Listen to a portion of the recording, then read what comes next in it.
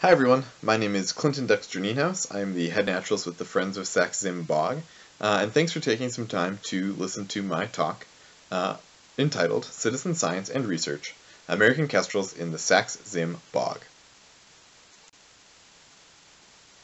So today we're just going to cover a little bit about the Sax-Zim Bog for those of you who might not be familiar with this place, but most of the talk is going to be focused on our American Kestrel Nest Box project. We're going to talk a little bit about the history and the background, talk about a little bit about Kestrel conservation needs, and the basics of our project in case you were interested in trying something at your location. And we'll also share a little bit of the results that we've been collecting so far. So, the Sax-Zim Bog Important Bird Area. I'll refer to this area as the bog throughout most of the talk, but the Sax-Zim Bog Important Bird Area is 147,000 acres, designated by Audubon Society and BirdLife International as a location with sensitive species or sensitive habitat types. All of our IBAs in the state and beyond are all designated on a list of certain factors like the birds and the habitat, migration stopover value, those sorts of things. They also don't offer much for protections. It's not like an entity owns that area, it's just been designated as important. For our organization, the Friends of Sax-Zim Bog, we like to include a little bit more than that, a little more around 250 to 300,000 acres in the Sax-Zim Bog. Again, extending beyond the IBA because there are smaller bog pockets or maybe inaccessible places that are still bog, that are still important, that are just outside of the boundary of our core habitat. So if we look on a map, Duluth is in your lower right. This is the IBA. This is the outline of the 147,000 acres of the Sax-Zim Bog Important Bird Area. Most people bird the sort of western third of this place. Most don't see it from top to bottom. And as an organization, here's the full boundary. This is what we'd like to include when we're looking at our citizen science ventures or just diversity in the place. This is what we like to include. Our organization, the Friends of Sax-Zim Bog, work to support, promote, and protect the Sax-Zim Bog through land preservation, education, research, and communication. Our organization, the Friends of Sax-Zim Bog, was started in 2010 by Sparky, Dave, and Kim as a way to preserve the black spruce and tamarack habitats in this place. The current land ownership by the Friends is 524 acres, but hopefully that'll be growing soon. And is quite a bit less than the 147,000 that is the IBA.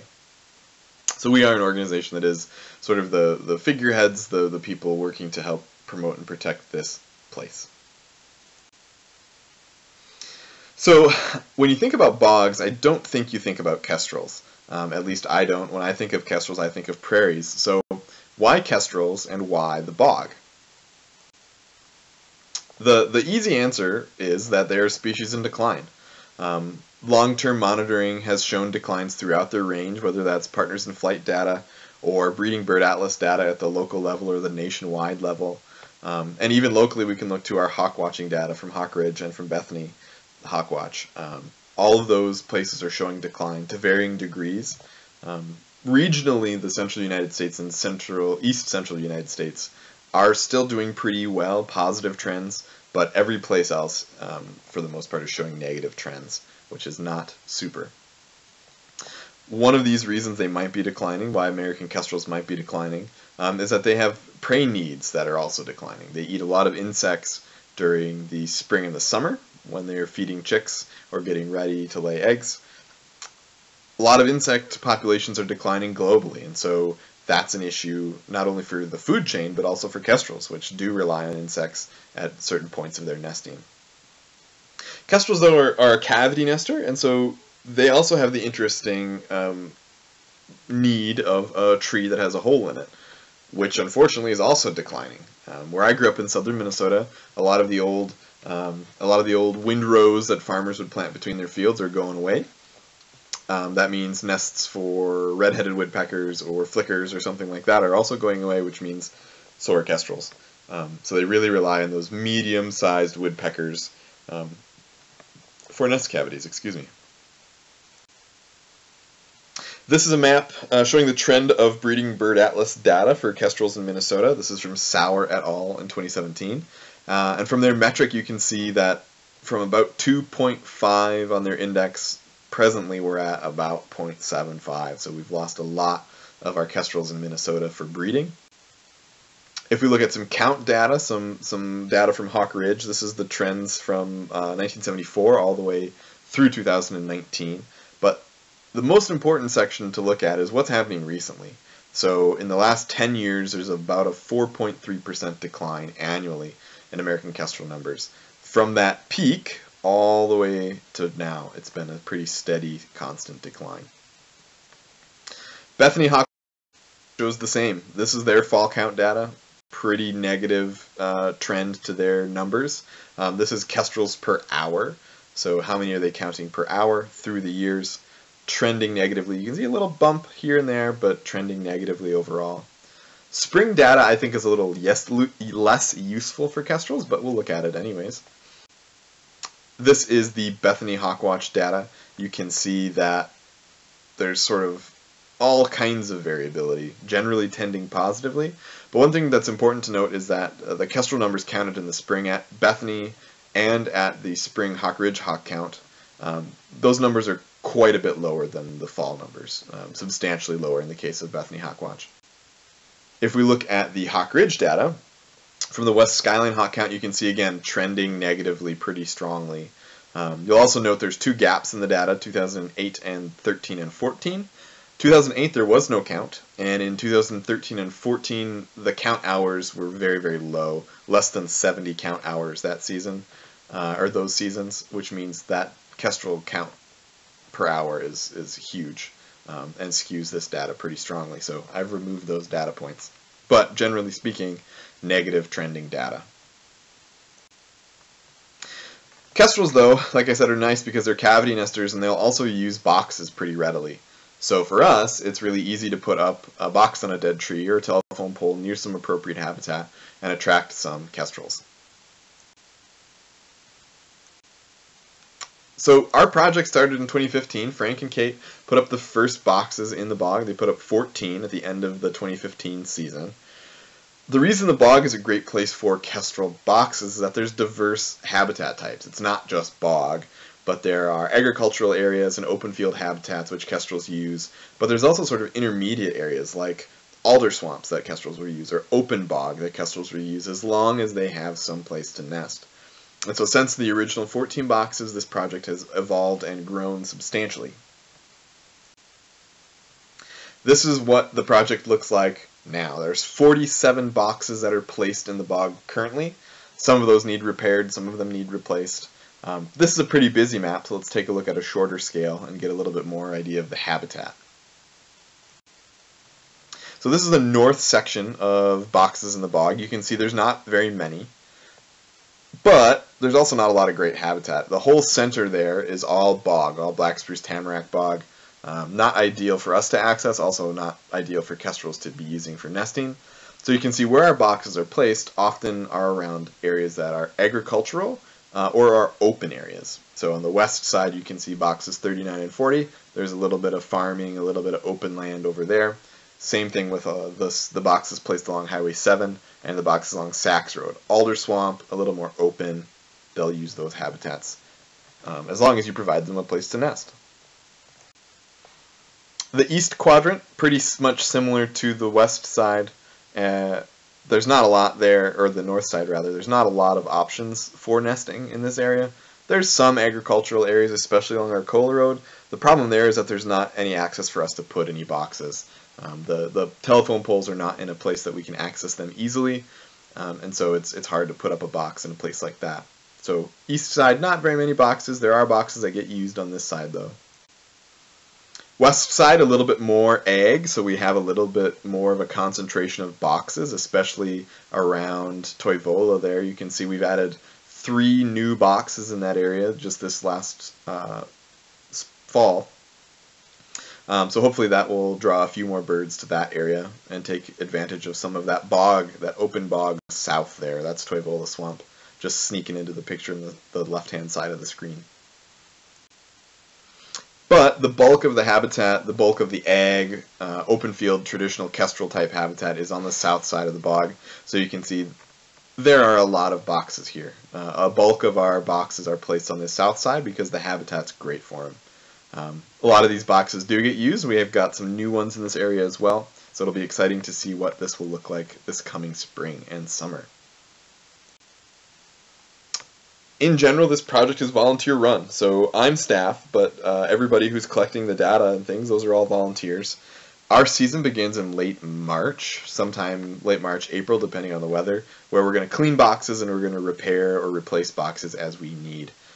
When we're out looking at boxes, we'll take notes, oh, this one's loose, so we need to fix it. We'll make those notes and then we'll do that in March and April. We do have a training session every year, basically just to review last season, the season previous, and to review protocols, make some updates as we need, those sorts of things. And then if we do have any new volunteers, we'll do an in-person training.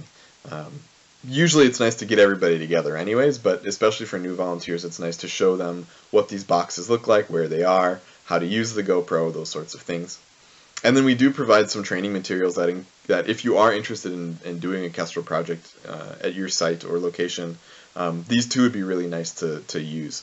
The photographic timeline of Kestrels from Hawk Mountain is really awesome. It goes from age 0 to 30-day-old Kestrel nestlings, shows you their development, feather groups, that sort of thing, so you can help age birds if you're interested in banding or just learning a little more about their development. And then the monitoring, the Kestrel Partnership monitoring instructions there are useful. We use those sort of as a baseline. We also took a little bit of influence from New Jersey. The state of New Jersey has a really good Kestrel monitoring program. They've got some good literature out there. And then we've made some edits that help us in our area because we're very different than those other locations that these timelines and these instructions are really built for. Our monitoring season begins the 1st of May and ends after all the eggs have hatched and we don't detect any new nests. So that means after about the 3rd or 4th visit to an unoccupied box, we'll usually stop monitoring it, say nobody's going to nest here. If we do perhaps see a bird in the area, we might monitor that box a little bit longer because kestrels can nest fairly late, but usually, at the 30 or 40 day mark, they're pretty much all done. They're pretty much in the boxes they're going to be in. For our protocol, we're monitoring our boxes once every 10 days. Pretty simple. We're using a GoPro mounted on an extendable metal pole to look into these boxes, record some video, and review that video. We're taking about 30 seconds of video or so the whole time. Our data is collected and transferred to data sheets, and that gets uploaded to the American Kestrel Partnership's website. And so this is a pretty typical box for us, a pretty typical location, telephone pole on the side of the road near open old field habitat. You can see there is no predator guard on that pole. We don't put predator guards up on our boxes. You can also see maybe that this is a top open box. We'll talk about that a little bit later. But this is a pretty typical location for us, generally away from roads, away from farms, or at least a mile away from a farm, because starlings are an issue for us sometimes. So here's the pole. This is what it looks like when we're out monitoring. You can see that the GoPro fits really nicely into the hole of the Kestrel box, and we want to get the GoPro inside, and then we usually try to push it up a little bit so we can get some extra sunlight into the box to record some really nice video. Because we want to see what's going on in that box. So this is a female. She's sitting there nice and content. You can see there's 2 chicks there. You can see the head of one and the feet of the other one. This is what we want to be able to see. You can also see that she's not disturbed. She's going to sit tight, stay put, not really too worried about what we're doing because she thinks her camouflage is protecting her against whatever predator this might be. Most of the time, though, when you put the GoPro into the box, the females will flip over, show you their talons, and get ready to defend. When they do that, it's really easy to count their eggs. We pull the video camera, the GoPro out of there, and then we carry on with our days. Without disturbing that bird. They usually don't leave the boxes. We usually don't know if they're even in there when we're monitoring, which is really nice. But the reason we do this, the reason we want to check the ages of the chicks or count the number of eggs, is so when we're banding them, we can be prepared. So this is the top-down view in a Kestrel box when those chicks are getting ready to be extracted to be banded. And this is why we use a top-open box. It's really important for us to get in to handle these birds safely. With a side open, you can see how those two birds on the top side of the box there, they just tip right out if you had a side open box. Same thing with a front open, you'd get birds that would tip out. We don't want that. We don't want to hurt these birds. We don't want to disturb them, so a top open box works great for us. So what have we found out? What have we seen so far? Before we do that, it's important to know that this is not complete data collection. We're not finished with this project by any means. We hope to publish some initial results here in the next couple of years, so by the time we get 5 years of data, we hope to publish something about that, and then continue on into the future. Since the protocols weren't the same at the start of the project to where we are now, we're only going to consider 2018 and 2020 in the following data analysis. And the number of boxes have changed over the years, so we can't necessarily compare 2016 to 2020. Just make sure that's clear. So in the Sax-Zim bog, presently, or for the first 3 years of this data, we had 36 boxes that were usable, which means we could have more boxes up, but that's how many were ready for kestrels to use. Right now, we've got 47 boxes placed in the bog, and of those, 44 are usable right now. If we didn't change anything, 44 of the 47 could have kestrels next year. Our boxes are mostly placed on telephone poles. There are a few on live trees. There's one on a dead tree. But this is pretty typical. Again, no predator guard, top open box, facing away from a roadside near appropriate habitat. We're about 10 or so feet off the ground, anywhere from 8 to 11 feet for our boxes. 11 gets pretty high for me to try to extract kestrels from these boxes when it's time to band. So around 10 feet is ideal. And then, like I said, facing away from roads and usually south or east. So this data shows orientation of our boxes.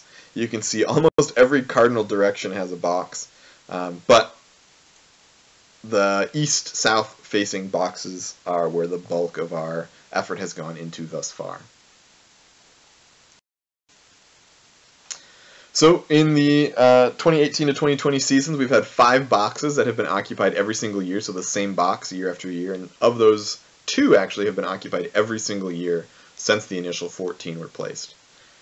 We've only had 6 failures in that time, 2 predation events, 3 boxes that were just abandoned, 1 box that failed and led to an abandonment, so the lid of that box actually blew off, which is not great. So we got to repair that this spring. And since 2016, we've only had 8 failures, so only 2 additional failures, 1 nest failure and 1 predation. So all of this considered, we've had really consistent clutch sizes throughout our data collection. So this is a chart showing you when eggs are laid by our kestrels in the bog. Median egg date, I think, is the most useful, so anytime around the 10th to the 15th of May, that's about when egg laying starts, or at least every box has had an egg in it. You can see on the early end, April 11th is the earliest we've ever had eggs laid, which is incredibly early for us up here. Usually by then we still have a couple of feet of snow on the ground, and you can see the latest there, June the 10th. That was sort of an anomalous date. Generally by the end of May, all the eggs are done. And you can see that kestrels, that males arrive really early. So the reason we have to start so early in the end of March and April is because those males are already on territory or starting to scope out territories as early as the first week of April. The earliest I've seen males is the 7th of April. So we have to really, really get a move on once we hit March. Just generally looking at how many eggs are laid and how many chicks are banded, we're sitting at about 4.7 eggs a clutch. We're banding 4.4 chicks per those eggs, and then that's about a hatch rate of 94%, which is amazing. Generally, raptors have really low nesting success, so having these boxes where we have them is really supporting these birds, at least thus far. And like I said, we do band these birds, so the reason we're doing this monitoring this in depth is that we are hoping to band these birds in a reliable amount of time. Those bands, aluminum bands, we're not doing any color banding at this point. We hope to, not doing any sort of geolocator type transmitters either, just the old standard aluminum Fish and Wildlife band. And we want to band chicks when they're at least 17 days old. By then, most of the major feather groups have emerged, so we can sex them, and we can usually pretty reliably age them once they hit 17. You can see our average is about 22 days old when we band these chicks. That's a pretty nice age, and you can see our range is huge, from 14 to 28 days, and we'll show you what that range looks like in the next couple of slides. Usually we'll have to do 3 to 5 different banding sessions in a season. We try to maximize how many nests we band at one point. Makes it more economical for us. That means we don't have to take 17 trips up if we had that many boxes occupied. Because we have some very early birds and some late birds, we also get staggered hatching. We get different boxes hatching at different times, different rates of development in these boxes too. So usually 3 is pretty typical for us, up to 5 sessions in a season for banding. And while we're in those boxes, while the boxes are open, we're going to collect feathers, we're going to collect prey remains and pellets, any unhatched eggs, and we'll take a fecal sample from the boxes as well. But more on that later. So this is a kestrel who's pretty young. This is about as extreme as you want to get with kestrel nestling banding. This is a chick that's about 14 days old. And you can see a lot of those blue feather sheaths. They really haven't erupted much for feather tips. It's nice because we had this bird in hand. We were able to look at it a little bit closer. And if you do look really close, you can see little blue feather tips poking out from the primaries there. So this is a little boy. This is about as young as you want to band a chick. This is actually probably close to too young to band a kestrel. Ideally, this is what we like. This is about 17 to 18 days old, this little girl. So you can see all of her feathers have erupted really nicely. We can tell they're all brown. Brown wings equals female, blue wings equals male. We can also see her tail has erupted too to give us that nice female tail pattern. Birds at this age aren't very active in the nest. And so they're very easy to band. They don't put up a lot of struggle. You can reach in and grab them and put them in the bucket and then send the bucket down without getting scratched up or grabbed. Older birds, it's a little more difficult, so this is a nice age here. And this is at extreme end. So this chick is 28 days old, and she's ready to go. She's about ready to leave the nest.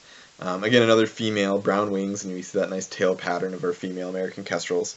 The reason we don't like to band at this old is that we're going to miss some chicks. So she was one chick in the box that probably had 3 or 4 that fledged before we could band them. There's a whole story behind this box too, but more than I have time to tell you right now. But a little old because she's a flight risk, literally. We don't want to disturb them too much at that time of year when they're just getting ready to go make their first flights. So this is a little old for us, but we can do it. So when are we banding these chicks? Typically sometime late June, July. That's about when we're going to band the bulk of our nests. You can see we've banded as early as the 8th of June and as late as the 29th of July. And that's very, very late. That was a special set of circumstances again. I don't have time for it right now, but you can see that the medians, again, sometime around the end of June, mid-July, for the bulk of our banding to be finished or to be done. This was a really fun figure that I included because I had no idea what it looked like, what our sex distribution looked like. In the last 3 years, we've banded 153 chicks. 83 of those are females, so more than half are female, which is really cool. Just a little quick summary now to get us thinking about what do these numbers mean, what do these figures all mean. To date, we've banded 192 kestrels. All nestlings in the bog, so that includes 2016 and 2017. But again, the bulk of that banding has happened from the 2018 to 2020, where 55% of our chicks are female. We average about 4.7 eggs and a hatch rate of 94%. About 45% of the boxes in the bog will be used in any given year. And typically our egg laying starts in late April, and we have a median egg laying date of about the 10th of May. So data. So we're collecting some data. Our volunteers collect a whole bunch of data when they visit each box. All of that data gets submitted to the American Kestrel Partnership's website. They're really working on a lot of really awesome things for American Kestrels, and we're happy to be working with them to submit data. I think right now we probably have the largest cluster of boxes in the US that submit to the Kestrel Partnership. There's places that have more boxes than we do, certainly, but we're submitting all those boxes to American Kestrel Partnership, which is awesome. But I mentioned we're taking some biological samples, so the little envelope there on your right, that's got some feathers in it. So we're taking chest feathers from our nestlings, from just one per box. We're looking at any prey items, taking out prey items or pellets. We're looking at new poop or old poop. We're scraping poop off boxes and submitting that as well. The Natural Resources Research Institute and the University of Minnesota Duluth have a few folks working on some master's theses looking at raptors, looking at kestrels specifically, and a lot of this data is going to help them out with their studies, which is awesome. I hope, or I'm hopeful for the next couple of years so we can see this data. We've been collecting some really good stuff for them, so I hope they've been able to use it well. But in order to collect any of this data, we got to have people. So I do want to thank Frank and David who helped band these birds. Frank's the head bander at Hawk Ridge. David does a lot of the passerine banding and some raptor banding as well there. We bring David along on days where we got to band 6 or 7 boxes when it's just too much for Frank and I to handle in a day. It's really nice to have an extra set of hands, and so really, really thankful for those two to help out. But we can't band those birds without our monitors, our nest box monitors. So Mary Jean and Sarah and her daughters have been started in 2016, right when we started this project, when we did some more in-depth monitoring of our boxes. Sally was with us for the first 3 years, and then when she couldn't take over her boxes anymore, Victoria and Kim popped in. So we've got a really nice crew. Christina and I are out and looking at kestrels when they show up.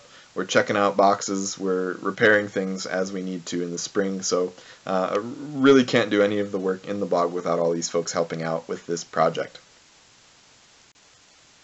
And so now would be the time for questions, but you're just going to have to look at this little bucket full of kestrel chicks because I can't really answer your questions in this format. However, on the 5th of December, we're going to have sort of a Q&A session based on all of the presentations that you've been able to watch so far. So December 5th, write down your questions. If you've got them, that's a great time to answer them. Otherwise, if you have questions for me directly, feel free to send me an email. If you're curious to learn more about the Friends of Sax-Zim Bog, if we're an organization that's not familiar to you, check out the website, saxzim.org. And if you want to learn a little more about kestrel monitoring in the bog, at the end of every season, I like to write up how the season went. So on the bog blog, so if you go to the website and you click on bog blog, that tab, and search for American Kestrels, you'll be able to find all those write-ups if you want to learn a little bit more. So thanks everyone, thank you for your attention, thanks for checking out my slideshow, my PowerPoint, and hopefully if you've got some questions, I'll be able to answer them on the 5th of December. Thanks everyone.